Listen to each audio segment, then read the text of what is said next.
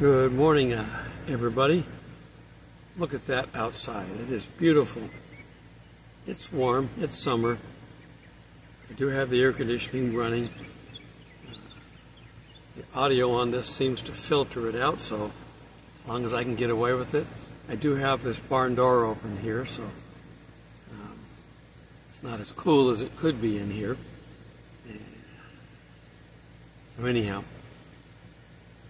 let's get into our subject. I try to teach about everything I can about the Bible, not just the end times. If I talked about the end times, you'd get bored. And I know that every time I put rapture in the title, I get more views than I will normally get. And we're just coming out of the doldrums of the filtering that YouTube does. So all my views were going down for a little while, all the stats were going down. We've bottomed out and we're starting to come back up. YouTube does it. I can't fight that if I'm going to stay on YouTube. I'm having trouble right now getting videos to upload to Rumble again. I know it's a free site, but they've got ads, so they have no excuse now for not making their program better. For the longest period, I could not upload with the app phone, the app on the phone. It wouldn't work.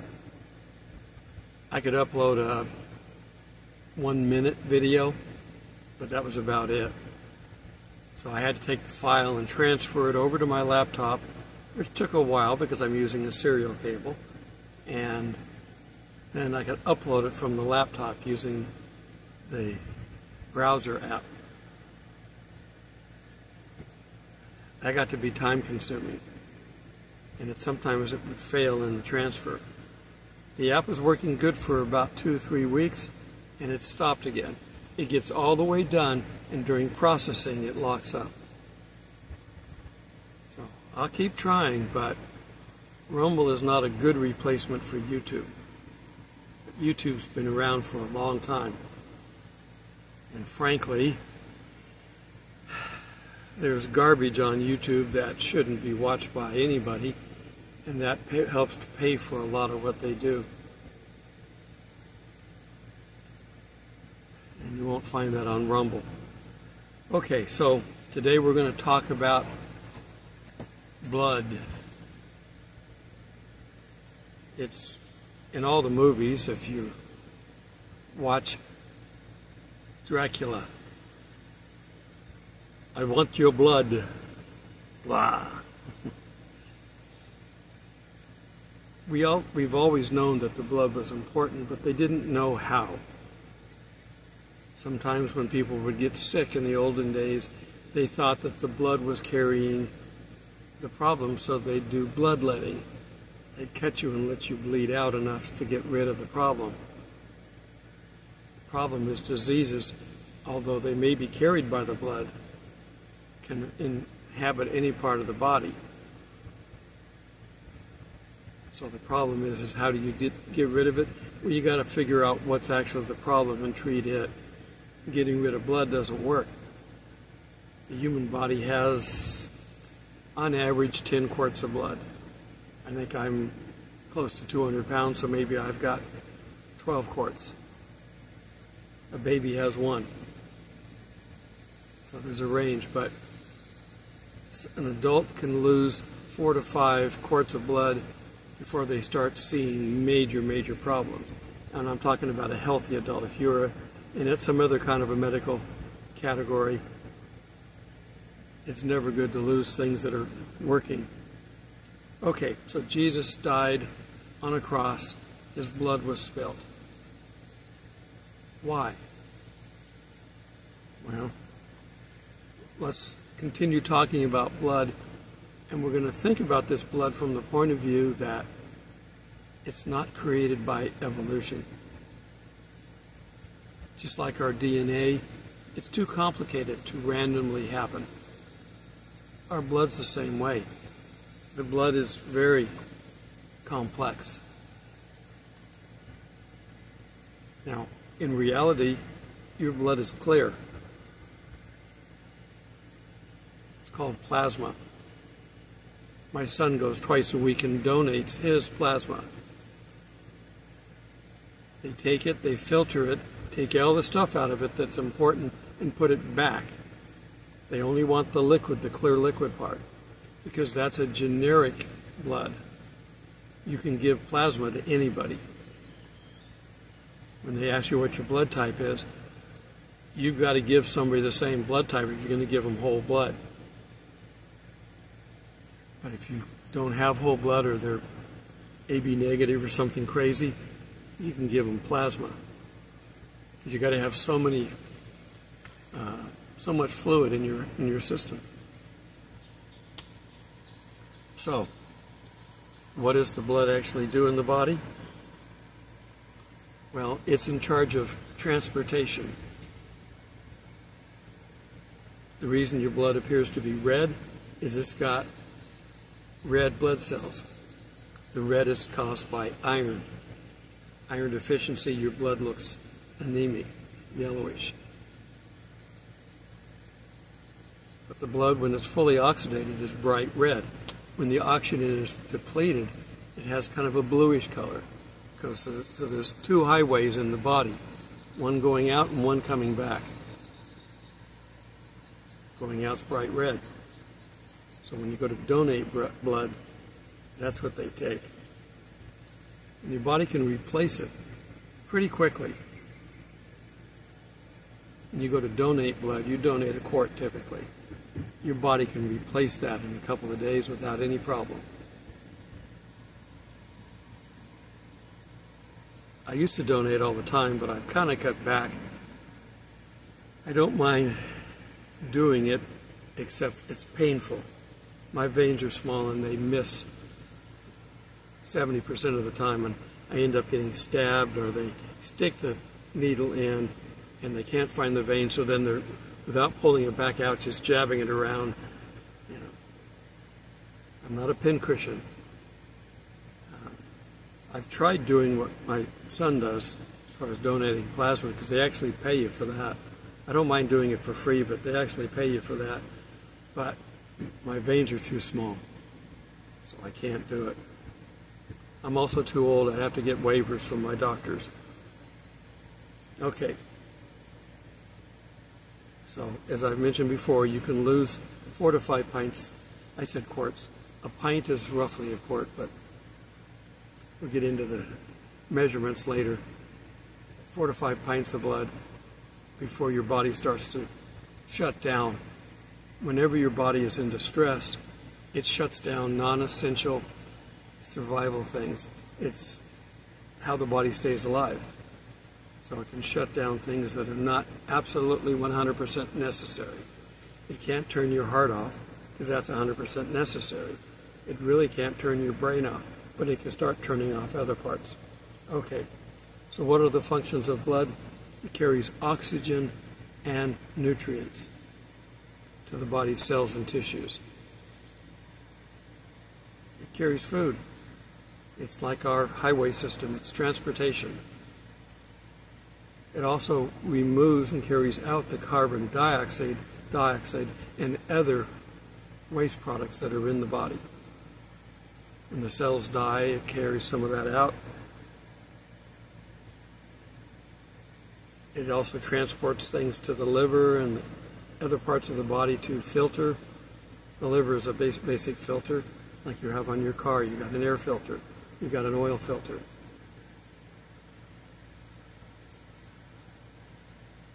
It can also absorb and distribute heat throughout the body.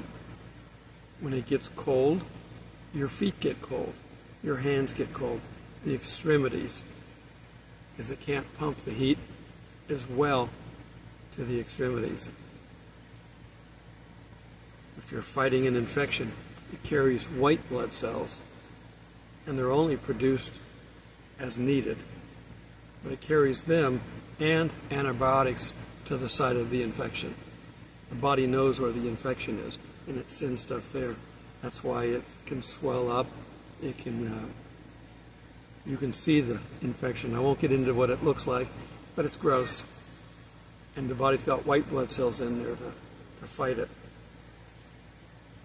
And there's different types of white blood cells depending on the type of germ that your body has been infected with. God inspired, remember? And the white blood cells themselves can actually produce antibodies. And they're a type of a protein that can attack very specifically the type of germ or bacteria that's in your system. It's also got a clotting aspect to it. So if there's a breach in the dam, it self-seals itself. Some people have problems with that.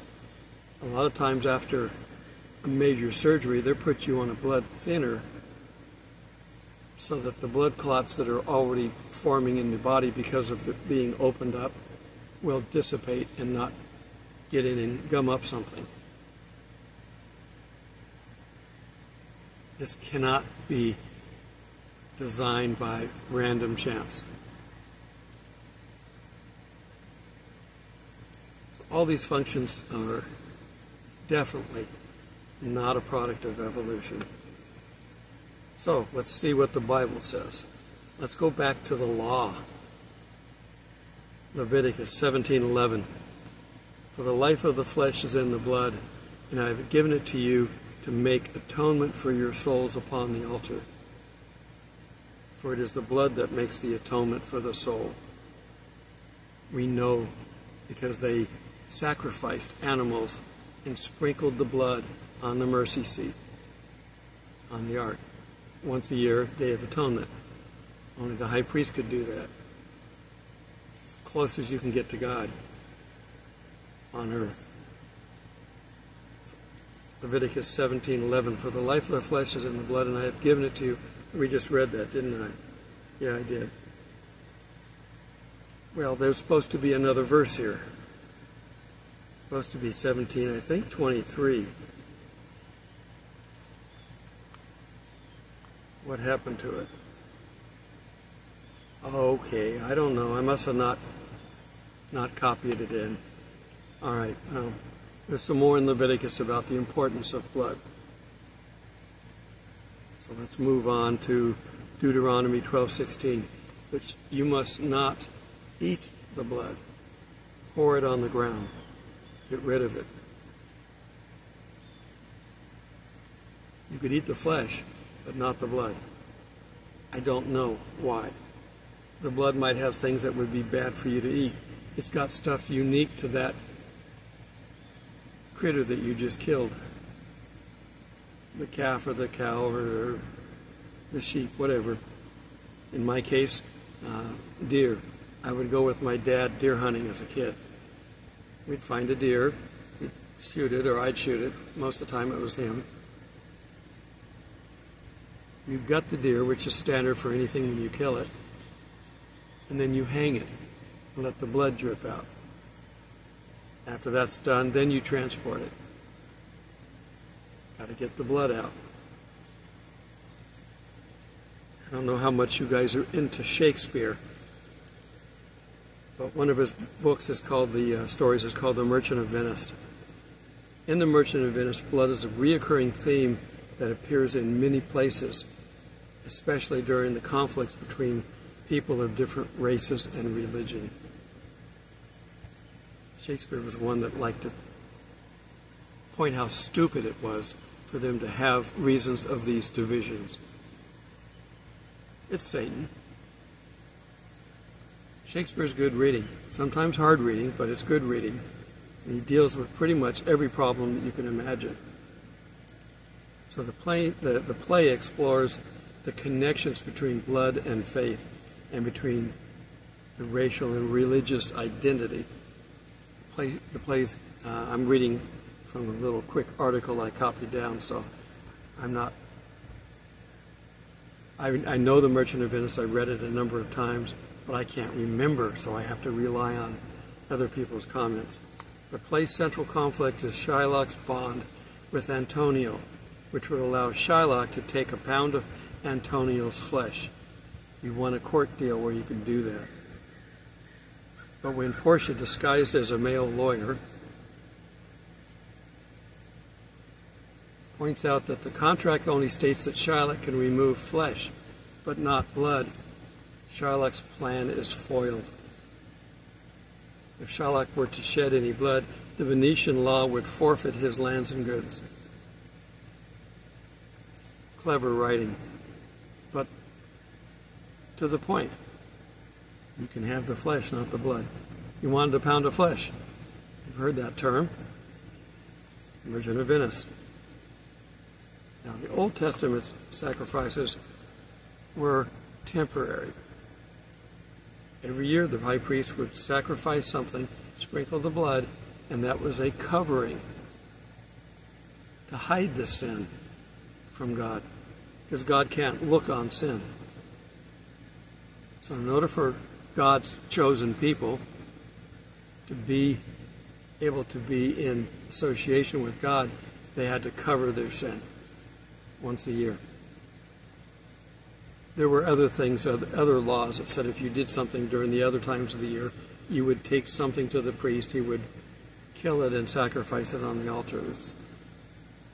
It was basically like saying, say 3 Hail Marys and call me in the morning.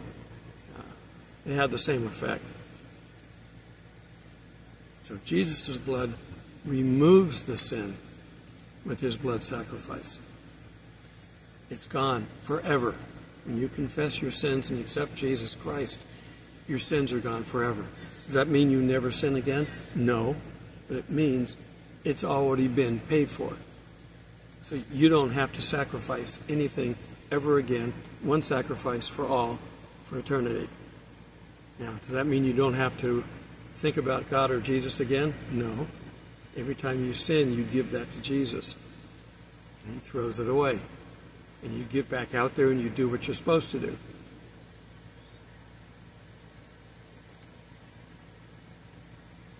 Now, again, we know about the blood. In medicine, again, when someone dies, they choose to preserve the body by removing the blood and then filling the veins with a chemical, basically, formaldehyde and some other chemicals. Things that will not sustain the body, but will hold it together, keep it plumped up. I'm trying not to get too graphic on this, so it's not too gross. I don't know if anybody's seen dead bodies. I've been to 2 funerals where I've seen the body, and I chose never to do that again. Now, the first one was a friend of mine when I was working out in California. His father died. And they had a nice elaborate funeral, open casket, and his father looked nice in the casket. He looked live because they used makeup. They had him. We get embalmed when you want your body to last. And he looked nice. But I saw my father, who didn't have a good embalming. They basically just left him, and he looked hollowed out because it had all been drained out of him. And I chose not to see my mother when she passed, because I want to remember people with good images. I'm lucky enough to remember it all. I don't want to put a bad image in that I can't get rid of. So, the embalming fluid is formaldehyde, methanol, ethanol. So basically, they fill it full of essentially a solvent. And they started doing this back in the Civil War. These soldiers were a long way from home, and when they died, they wanted to get the body home. They didn't have refrigeration. Bodies don't last long in the southern heat down here. It feels like it's over 100. I don't know what the temperature is. They don't last long, so they started putting things in the veins to extend the body's life. The body. Spirit's already gone. But they needed the body to stay alive so they could get it home to the family. That was a good gesture on the doctor's parts. Okay, what else we got? Matthew 26:27. You're familiar with the Last Supper. And he took the cup, gave thanks, and gave it to them, said, "Drink from it, all of you," symbolically. It's not blood. It could probably have been wine. "This is my blood of the covenant, which is poured out for many for the forgiveness of sins." That's the reason for it. We do this when we go to church and put the tablet on our tongue or a little cracker and drink the little cup of wine. We're remembering this. We're reenacting this. Again, it's not real blood and it's not real flesh. Symbolically, we are doing this in remembrance of Him. I tell you, and this is Galilean, so these Galileans understood this, that in a marriage proposal, when they drink the cup to be engaged, which is essentially marriage, he will say, "I will not drink from this until I return from my Father's house," where he goes to build a room onto his Father's house. Jesus has been doing that for a long time. This thing's going to be very smart and stylish when we get to move into our new digs, huh? I tell you, why not drink of the fruit of the vine from now until the day when I drink it anew with you in my Father's kingdom. So, there's no need to spill blood anymore. Jesus already did. And to remind us of His covenant, we take the offerings a few times a year. It depends on the church. It's symbolic. It helps us to remember. I don't drink anymore because my body doesn't tolerate it. But the last things that I'd like to drink were wine. I'm originally from California. They've got very good wines out there. And there was a winery that I would get wines. I was in the Wine of the Month Club. No, I don't drink so much that I get drunk. That's not what wine's for. It's for taste. It complements a meal. You get your wine type based on what your meal is. Red meat, red wine, essentially. Fish, some kind of a clear wine. Typically, well, it depends on the fish, but a Chardonnay or a Pinot Noir would be for fish and chicken. So it complements it. And you don't sit there with, not everybody gets a bottle. You open the bottle, you let it air out for a little bit, and then you go around, you fill up the wine glasses, and you have that with your meal. In Jesus' time, everyone in the family drank wine, even the children. But it wasn't, 120 proof wine. Most of the time it had, maybe a half a cup per gallon of wine in the water. It killed the pathogens, so it did add some flavor, but it killed the pathogens, which is why they used it. Now, you could make good wine, just like we have today, and Jesus knew how to do that because He did that when He turned the water into wine. Okay. So the bottom line is, the blood is important. And what Jesus did in His sacrifice, He fulfilled the law. He completed the law of sacrifice that we have in the Old Testament, from Leviticus and Deuteronomy, Numbers. They had all these rituals, and He satisfied all of them. That's why He had to be without blemish. You have to sacrifice a pure lamb. They raised lambs specifically for the temple sacrifice. That's what the shepherds were doing up on the hill when Jesus was born. They were raising the temple lambs. Jesus was born in a manger with swaddling clothes. The swaddling clothes would have been used to wrap a lamb for the temple. When they told them where to find Him, they knew exactly where to go.